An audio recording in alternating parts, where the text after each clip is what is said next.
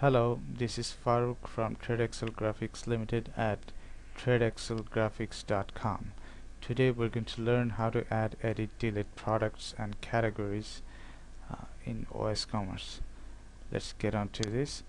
Um, I'm going to open a site which is built with Oscommerce, that is pinkladyshop.com.au, and you see the site, it has products included and displaying. Now we're going to go to the admin panel very quickly, which would be copying the URL and pasting in another window.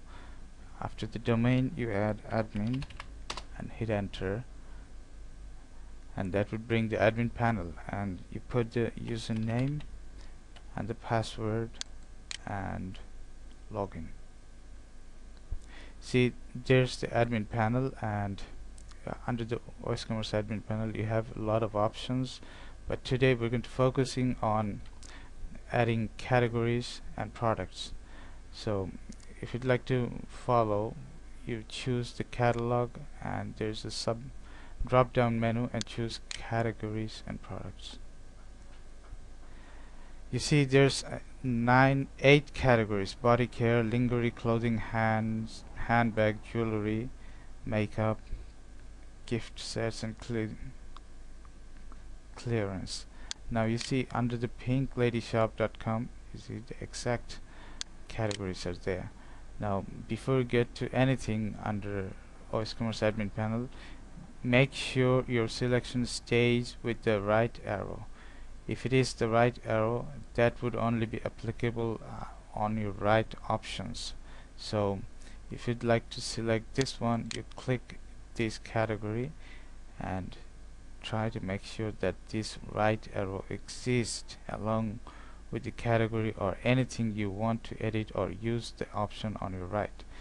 Okay, so these are the categories which was pre-added before we get there. Now we're going to add a new categories by clicking on new category button. Here we are. We're going to name it T-shirt, and we're not going to put any images now. Now you see it's already 8, and by sorting order I'm going to put it under 9, or you can put it anywhere else in between by changing the sorting order. I'm going to save it, and you'll see the T-shirt category listed there. And if I go to the domain and click home page, you see it's T-shirts. Now how are we going to be able to delete that? Under while it's selected, or if it's not selected, or if you're in somewhere else, make the selection over the T-shirt and make sure it's the right arrow. Now you can edit, delete, or move. Now edit means you can either change the name, like T-shirts, to change polo, which is not, I'm going to do that, but I'm just giving you the ideas, and change the sorting order, which I'm not going to do. And you can straight delete them. One thing you can do more, which is to move it to another subcategories, like under the lingerie. I want to put this under the lingerie. No, sorry, I want to put this under the clothing. And if I click move, it actually moved under, you cannot see here, but it's actually moved under the clothings.